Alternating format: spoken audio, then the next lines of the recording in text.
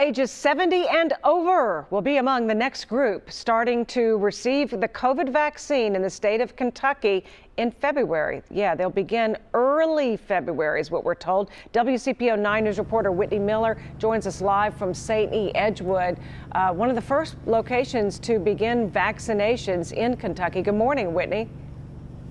Good morning, Julia. People 70 and older, the public health commissioner said it is crucial that they receive the vaccine. Also on the list, first responders and K through 12 school personnel. People 70 and older are said to be most at risk for serious medical needs and risk of death. So far, the state has been in phase 1A, vaccinating healthcare workers, long-term care residents, and staff. That will end, and this new phase, phase 1B, could begin as soon as February 1st. By the end of the week, Kentucky expects to have received roughly 202,000 doses of the Pfizer and Moderna vaccine. More than 23,000 have already been administered, something the commissioner believes has been a huge undertaking.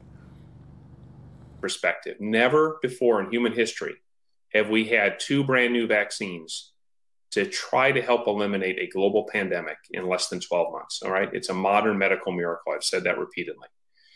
Deploying these new vaccines is incredibly complicated. It's federal government, state government, local government, public entities through the government, and many private partners such as CVS, Walgreens, hospitals.